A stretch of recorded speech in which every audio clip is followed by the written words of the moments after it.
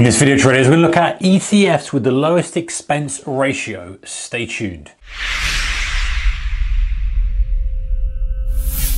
Hey guys, warm welcome to you. So if you're trading ETFs, you know that the expense ratio is an important thing to look at. It's basically the expense ratio is how much you are charged to hold this ETF. It's made up of all the administration charges, or most of it's made up of actually the fund manager charges, the manager who's actually managing the fund, even though most of the time it's specifically split and it's specifically leveraged according to the prospectus. But you want to keep that expense ratio low, otherwise it's just eating into your returns. Okay, so I've listed some of the ones that have got the lowest expense ratio. It means that they're not necessarily good investments, but it just means that you're paying very, very little to trade it. It's basically just buying a stock.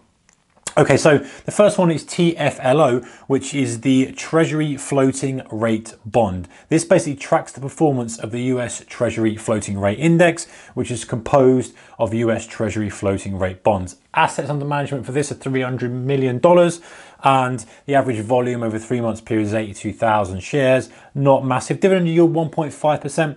Important metric here related to this video is the expense ratio is 0.15%. So that doesn't sound so great. And actually, when I'm doing this video, we've got a year-to-date performance of about 2%. So in reality, you're not going to get massive returns from this one. This one is more interesting to me. I like this one. CIBR, which is the Cybersecurity ETF. Really good way of getting exposure to cybersecurity. And by the way, ETFs, the whole point of an ETF is you're not confident in your stock picking skills. You can grab an ETF and get exposure, broad exposure to kind of what you want to get exposed to. For example, cybersecurity or whatever it may be, whatever the ETF may be, and pay a small charge for that. So that's why you would use an ETF. Anyway, back to this cybersecurity ETF. Tracks the performance of the CEA Cybersecurity Index. Assets on this one, $766 million. 3-month volume a little bit higher, 196,000, so you're probably getting it out reasonably easy. Dividend yield pretty low, 0.07%, but these cybersecurity companies are reasonably new, right? So they're probably reinvesting their cash as opposed to paying out a dividend. Expense ratio, only 0.6% on this. It's only been going for a few years, and cybersecurity is probably going to be pretty important as we kind of push on into the future. And so potentially some of these companies are going to be well positioned, or not. They might be overvalued. I don't know. That's a commercial decision for you to make as a trader. Okay, so the next one we've got is the SCHB, which is Schwab US Broad Market ETF. And this basically tracks the Dow Jones Broad Stock Market Index, which is about 2,500 publicly traded companies, the largest ones. 12 billion or 13 billion assets under management there. Or net assets, should I say. The 3-month volume on this is almost 800,000 shares, so reasonably easy for us to get in and out of.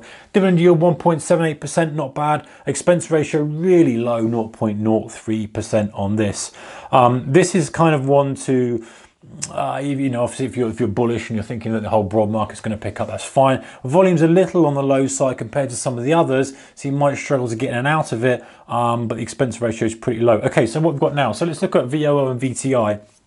So these are both Vanguard ETFs. So VOO, let's go at that one first. This basically tracks the performance of the S&P 500. So similar to the SPY ETF, this one's just the Vanguard one.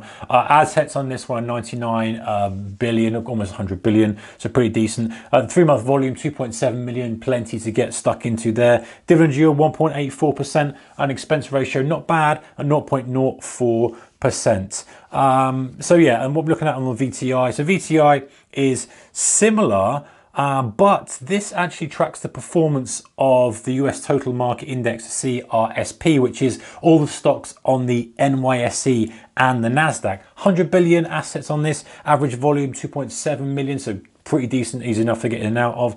Dividend yield 1.83%, expense ratio 0.04%. This has got apparently many of the same holdings as the SCHB, and they trade in tandem most of the time, but there's a lot more liquidity in this VTI and slightly bit higher yield on that one. All right, so let's move on to SCHF, which is developed ex-US index. So in other words, this is basically tracks large caps and mid cap stocks in developed countries, but strips out the US exposure. So net assets of this are 15.4 billion, 3.1 million shares done, average volume, 3-month volume.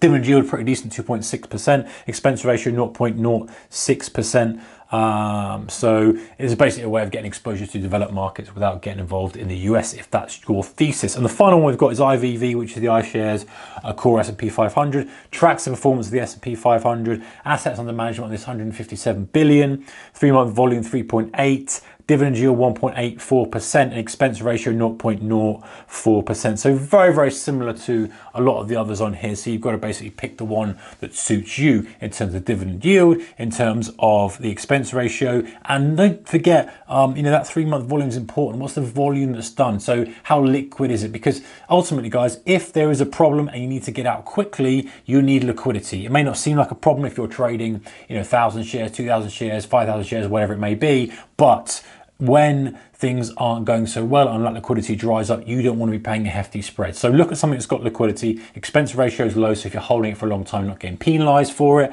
Dividend yield is reasonably high. And read the prospectus, because a lot of the ETFs, in the small print of the prospectus, specifically recently, XIV, the VIX ETF prospectus basically had a small print in it, which ended up screwing over quite a lot of investors who hadn't looked at that small print. So it's rare, but you are investing in a specific product here with an ETF. So it pays if you're going to hold something that you say, okay, I'll do my due diligence on my trade idea, i.e. it's going to be in emerging markets, or it's going to be in the S&P 500, or it's going to be in developed markets, whatever it may be, or bonds, whatever. You say that's your thesis, I'm bullish on that. What's the best vehicle for me to do that?